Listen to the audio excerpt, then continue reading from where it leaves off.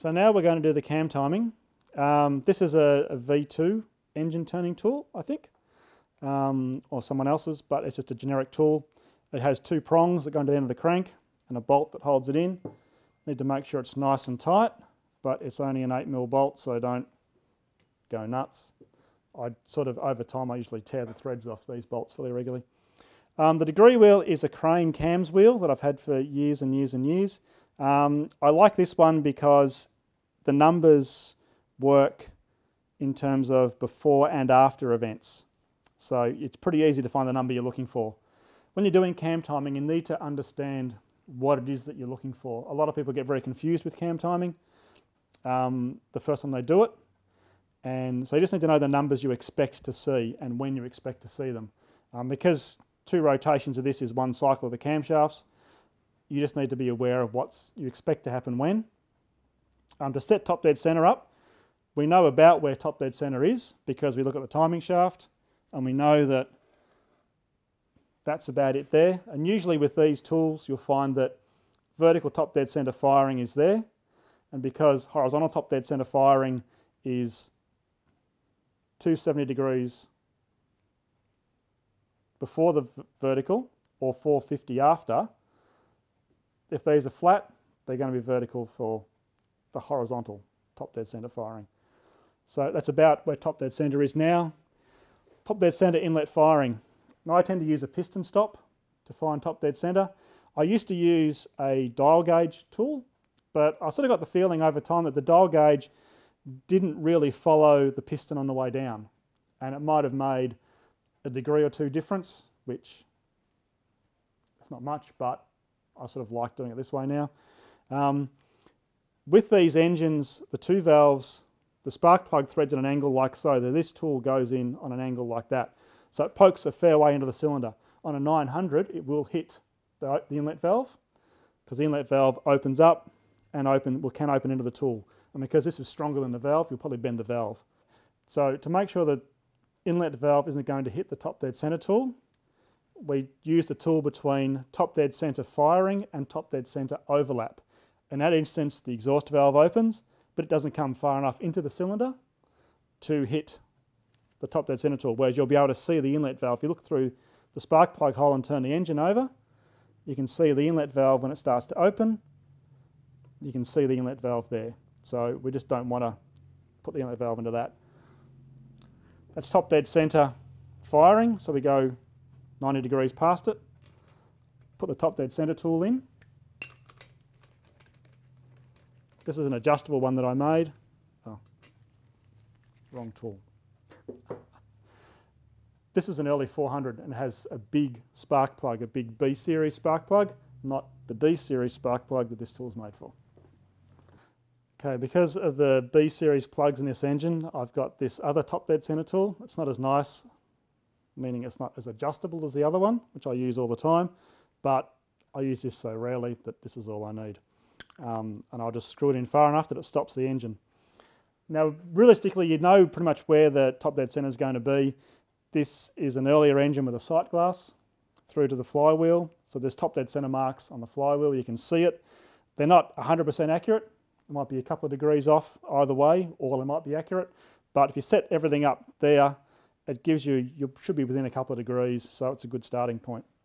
So engine at top dead centre, horizontal firing. I go past, and I'll screw the tool in. I might set it up about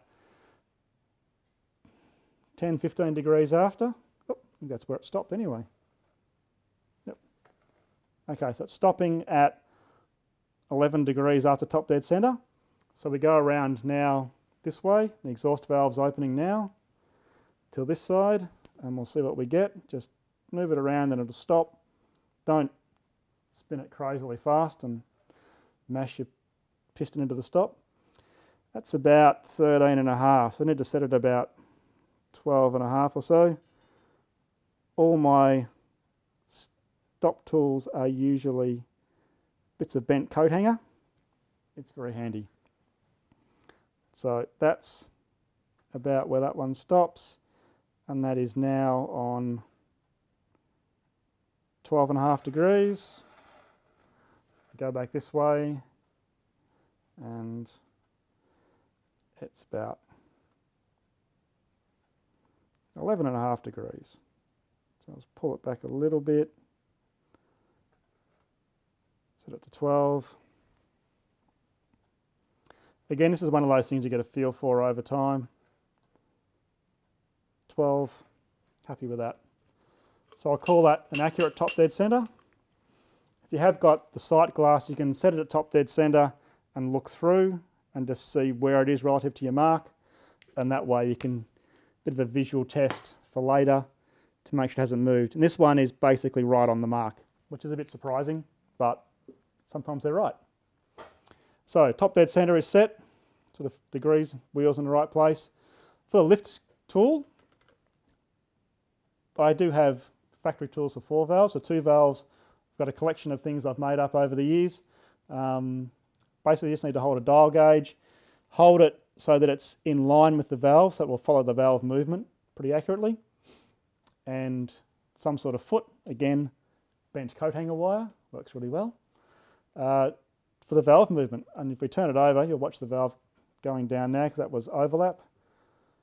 Back to top dead centre firing, inlet valve shut, exhaust valve shut, zero the dial gauge, and now we're going to turn it over and measure the inlet opening and closing points. The inlet's not going to open until just before top dead centre overlap, so that's going to be one full turn before we see the inlet valve open. So we go all the way around, and about here somewhere, it's 90 degrees. When's it going to start moving? There. Okay, so we go around till the valve lifts 1 millimetre. As you can see, it's very retarded. It may be because we were rattle gunning on the nut so long that it's pulled the pulley halves.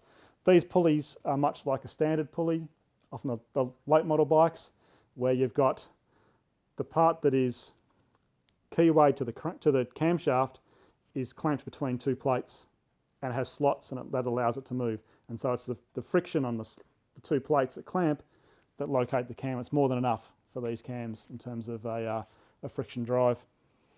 But it may have moved with the rattle gun, which is not what it experiences when it's running. So we'll back the screws off. On these ones, it's 4 little screws. And when you back the screws off, often you'll see it move around a bit. You don't try and back things off and have it all stay still, because it just won't. It will move around.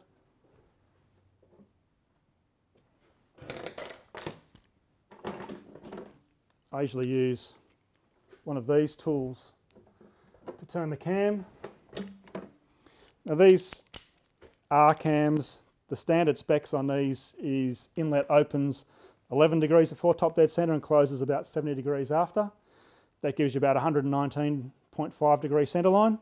I usually set them to 108 in the 400s.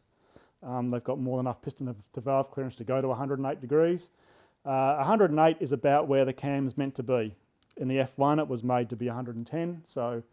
And the real way you often see that is that if you check the inlet and exhaust figures, what we call lobe separation, which is how far the lobes are apart, tells you how the cam was designed. And these cams have about 110 degrees lobe separation. And usually if you have 110 separation, if you set the inlet at 110, the exhaust is at 110, and that's nice.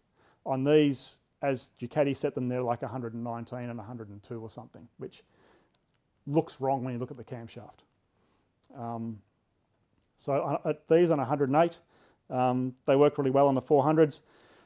It moves the peak power point down from sort of 10.5, 11,000 revs down to about 9.5, so you don't need to rev it as hard.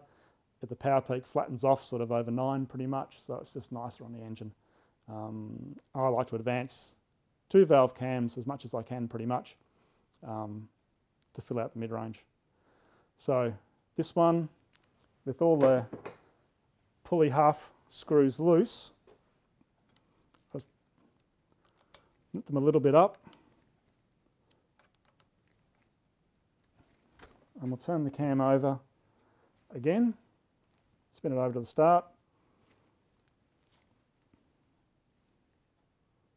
We want it opening, if the standard spec is, I think it's 1270, we're going to advance the cam 12 degrees. We want it opening at about 24 degrees before top dead center.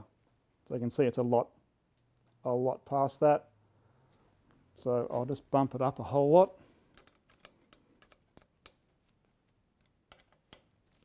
Did it move when I did that?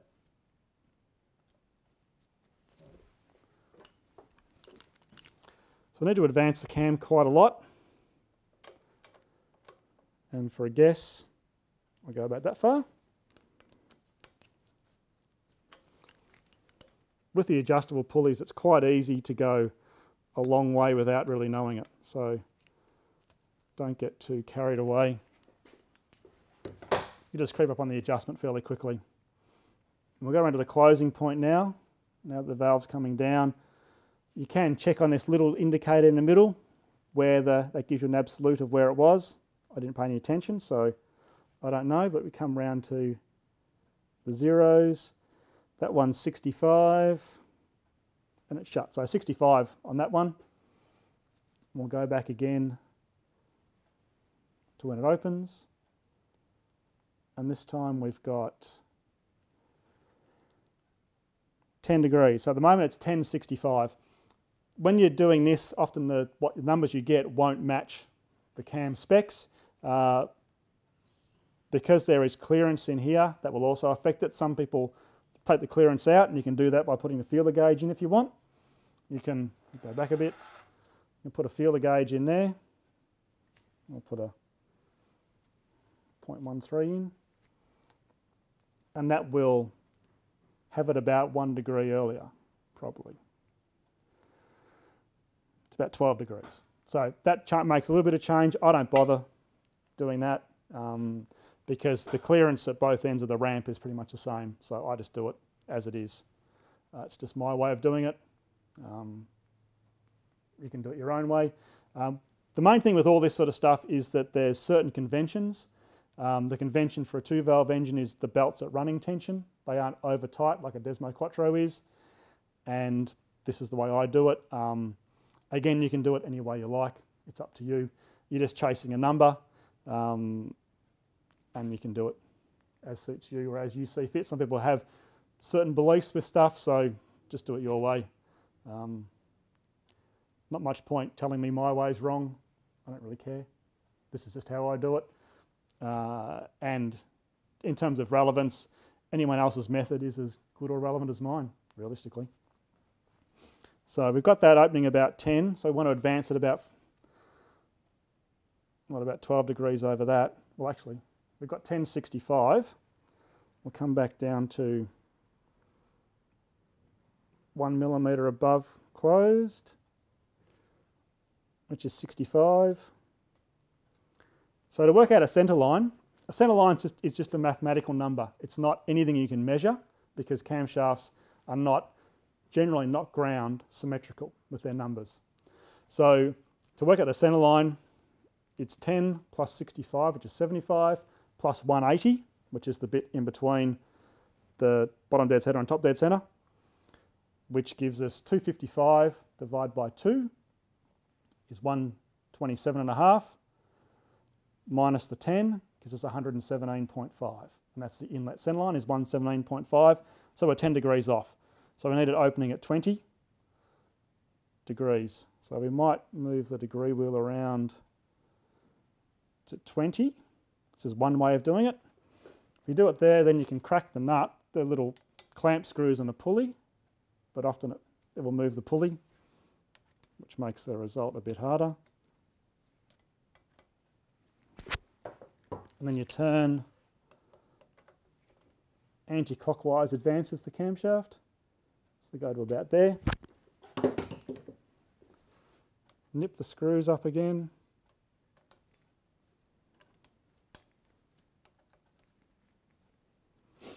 And we'll see how close we are. So we go all the way around to closed and then go again.